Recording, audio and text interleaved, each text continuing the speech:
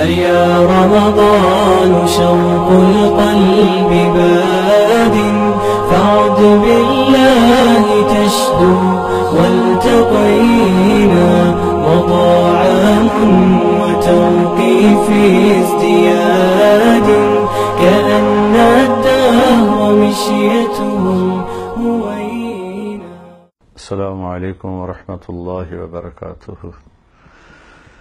بسم الله الرحمن الرحيم والصلاة والسلام على رسوله الكريم وعلى آله وصحبه أجمعين. رمضان کا آخری عشرہ چل رہا ہے اور باقی اب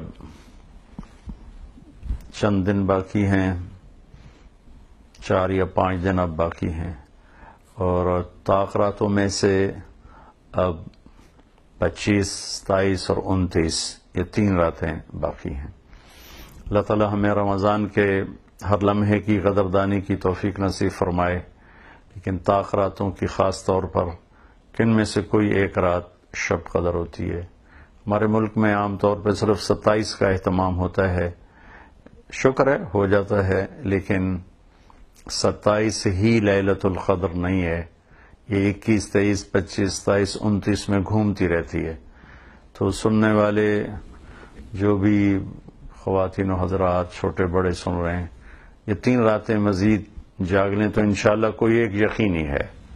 اللہ نے اس کا تعارف بڑا خوبصورت کرایا ہے، انا انزلناہ فی لیلۃ القدر، ہم نے قرآن کو اتارا لیلۃ القدر میں۔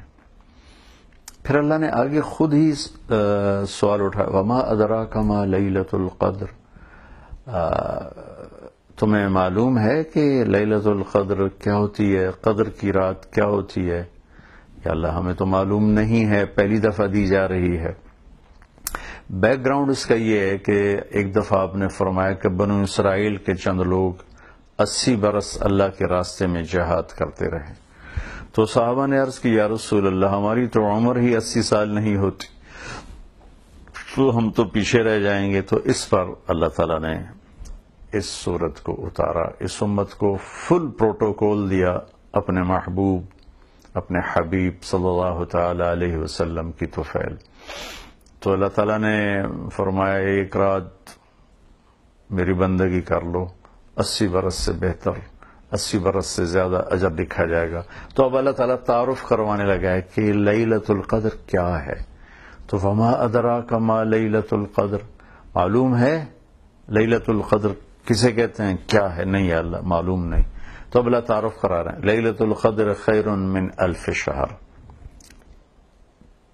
ایک پہلا تعارف کہ یہ وہ رات ہے جو 1000 مہینوں سے بہتر ہے، 80 سال سے زیادہ ہوگی، یعنی اس ایک رات کی بندگی 80 برس کی بندگی سے بھی زیادہ ہے۔ ایک دوسرا تعارف، تنزل الملائکۃ والروح فیہا باذن ربہم من کل امر، کہ اس میں فرشتے بے شمار اترتے ہیں اور جبریل بھی اترتے ہیں۔ اس کا تیسرا تعارف، سلام ہی حتی مطلع الفجر۔ تو قرآن کیا کلام ہے میرے رب کا، کیا حسن ہے، کیا جمال ہے۔ اللہ نے لفظ قدر عربی کا لفظ ہے، اور اس کے جتنے بھی مطلب بنتے ہیں عربی میں سب کو اللہ نے اس چھوٹی سی صورت میں گھما دیا ہے۔ لیلۃ القدر، قدر کہتے ہیں ایک مطلب قیمت، قدر قیمت کے لیے بھی استعمال ہوتا ہے۔ لا یقدر ثمنہ، عرب کہتے ہیں اس کی تو قیمت کا کوئی اندازہ ہی نہیں ہے، بہت زیادہ قیمتی ہے۔ تو پہلا لفظ، پہلا مطلب قدر، قیمت۔ تو اللہ تعالیٰ نے کہا میں تمہیں بتاؤں اس کی قیمت کیا ہے، لیلۃ القدر خیر من 1000 شہر، یہ وہ رات ہے جو اس کی قیمت 1000 مہینوں سے بڑھ کر ہے۔ سبحان اللہ۔ دوسرا قدر کا مطلب ہوتا ہے عزت، احترام، ما قدر اللہ حق قدرہ، میرے لوگوں نے میرے مقام کو نہ پہچانا، میری وہ عزت، مجھے وہ عزت نہ دی جو اس رب کا حق تھا. وہ ہم اس کو اردو میں بھی استعمال کرتے، تم نے تو میری قدر ہی نہ کی، میں آپ کی بڑی قدر کرتا ہوں، یار یہ تو بڑا قابل قدر ہے. تو یہ لفظ اردو میں ایک معنی ہمیں دیتا ہے. ہم اس کو اپنی زبان میں اردو میں عزت اور احترام میں لیتے ہیں اور عربی میں بھی اس کو لیا جاتا ہے. تو اس کی وضاحت اللہ نے دوسرے جملے میں کی کہ یہ اتنی قابل قدر رات ہے، اتنی عزت احترام والی رات ہے کہ اس میں تنزل الملائکہ، اس میں فرشتے اترتے ہیں، والروح، اور اس میں جبریل اترتا ہے، بِإِذْنِ رَبِّهِمْ، اللہ کے امر کے ساتھ. تیسرا قدر کا مطلب جو اردو میں استعمال نہیں ہوتا، وہ صرف عربی میں استعمال ہوتا ہے، وہ ہوتا ہے تنگی کے معنی. فمن قدر علیہ رزقہ، جس کا رزق تنگ ہو گیا. اللہ یبسط الرزق لمن یشاء ویقدر، اللہ جس کا رزق چاہتا ہے بڑھا دیتا ہے، جس کا چاہتا ہے گھٹا دیتا ہے. وَأَمَّا إِذَا مَبْتَلَاهُ فَقَدَرَ عَلَيْهِ رِزْقَهُ، اور جب اللہ کسی کو امتحان میں ڈالتا ہے اس کا رزق تنگ کر دیتا ہے. تو قدر تنگی کے معنی میں آتا ہے. یہاں اس کو کیسے بیان کیا ہے؟ تنزلو. تنزلو کا جو لفظ ہے یہ مبالغے کا لفظ ہے کہ بہت زیادہ فرشتے اترتے ہیں، بہت زیادہ، اتنے اترتے ہیں کہ زمین تنگ پڑ جاتی ہے. سبحان اللہ، کیا خوبصورت میرے رب کا کلام ہے.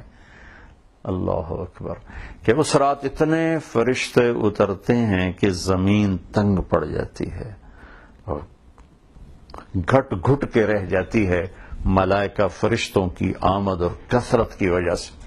جیسے ہماری ویگنوں میں نہیں مسافر چڑھے ہوتے تو ٹھونسے ہوتے ہیں تو وہ بیچاری ویگن ڈول رہی ہوتی ہے، ایسے یہ دھرتی اتنی تنگ پڑ جاتی ہے اس رات کے فرشتوں کی آمد سے.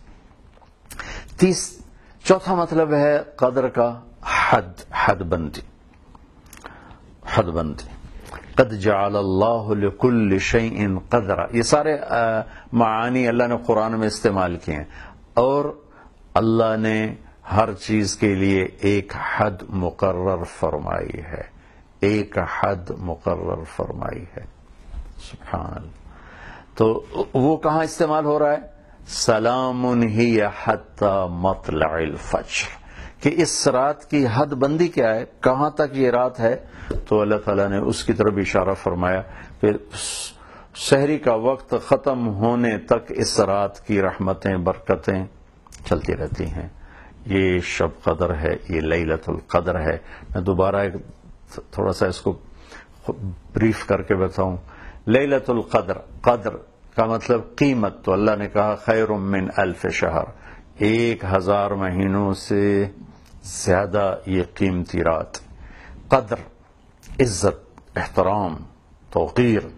تو اللہ تعالیٰ نے کہا یہ وہ رات ہے کہ اس میں فرشتے، اور یہ اتنی عظمت والی رات ہے کہ اس میں جبریل بھی اترتے ہیں جس کو اللہ روح کا خطاب دیتے ہیں. پھر تیسرا معنی تنگی، تو اللہ تعالیٰ تنزل کے لفظ میں اشارہ ہے کہ اتنے فرشتے اترتے ہیں کہ زمین تنگ پڑ جاتی ہے. پھر قدر، حد، باؤنڈری. تو اللہ تعالیٰ فرماتا ہے اس کی حد، باؤنڈری کیا ہے؟ یہ رات صبح صادق تک رہتی ہے.